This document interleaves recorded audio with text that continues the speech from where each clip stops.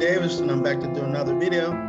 Well, today's video is going to be about building a stock portfolio. I'm going to go over 3 or 4 basics, but I wanted to welcome back all the subscribers and welcome to the new viewers. And if you're new, please click the subscribe button. Well, I'm going to get into it.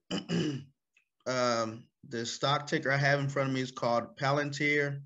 Palantir Technologies, ticker symbol PLTR, and this is a 5-year chart.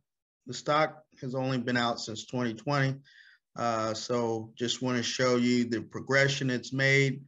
It peaked at $35 back in January, $35 after it opened in October, and then it kind of settled down. So this is all the news that you hear now. You hear about Palantir, how great a stock it is, but it really hasn't been that much growth in the stock since February.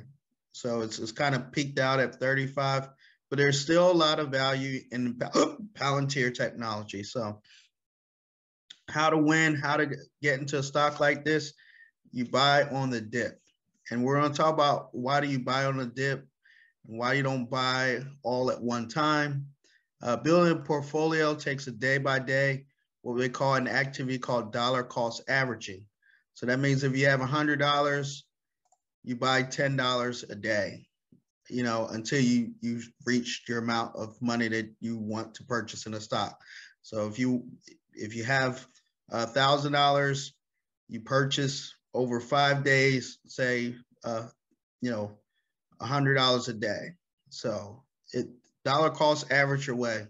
This is on investopedia.com. It says dollar cost averaging is an investment strategy, but your investor divides up the total amount to be invested across a periodic purchase or target asset in effort to reduce the impact of volatility over purchase.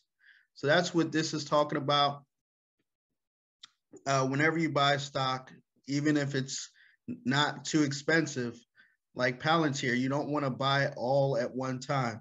So if you take the average of the stock of this price, 35, 24, 20, 25, 21, 26, 28, that's how you want to buy into these stocks. And hopefully you come out somewhere in between, you know, this $20 and this $35. So that's how you win with dollar cost averaging. I call it weave your way to success. There's been several times I've made profit just because I did this strategy here, what they call dollar cost averaging. So that is the magic behind investing in stocks, dollar cost averaging. And I can show you that in my portfolio. Now, these are my top stocks. These are ones I made the most money on. And just to show you, Tesla, I invested over several months, $2,000. So I didn't invest just $2,300 in 1 week or 1 month or in 2 months. I invested $500 1 month, maybe 2 months went by, then I invested another $500. And then another month went by and I invested another $500. And pretty soon, you know, I had $2,300 invested. Over time, while this stock weaved up and down, even though I bought at a standard $400 per share, these 5 shares appreciated to over 17,000. And so these are my biggest positions. If you see Okta, I'd had the same strategy, invested $2,100. I invested $100 here, $100 there. That's when Okta was, you know, $110. I invested $100 there every other week. I would invest. And eventually it gained me over $3,200. And you see there was a profit of $1,000. And so all you want to do is dollar cost average your way to success while investing. Is you just want to keep your cost basis low. So what do I mean by cost basis? In this case of Palantir, I've been accumulating shares of Palantir over the last 2 weeks, while the stock is basically under $20. I've been accumulating it somewhere around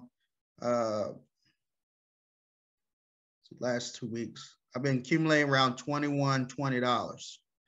So that's how you win. You basically find out a entry point on the price, whether it's $20 or whether it's $19 or $18. $18 better. I'm fortunate enough that the stock has been going down over the last week. If we look at Palantir over the last week, the stock has been falling some, but I'm confident that this stock will rebound to $20 per share or even more. And once it does that, I'll look forward to those $25 per share days. And that'll go back to where you'll see this gap between the cost basis and the market value start to expand.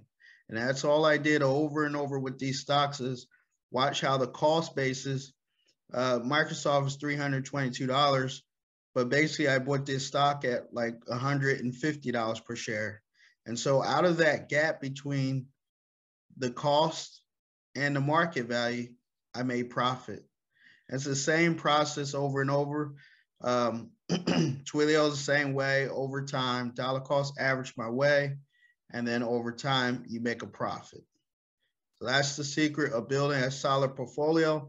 Dollar cost averaging your way and keep your costs down low.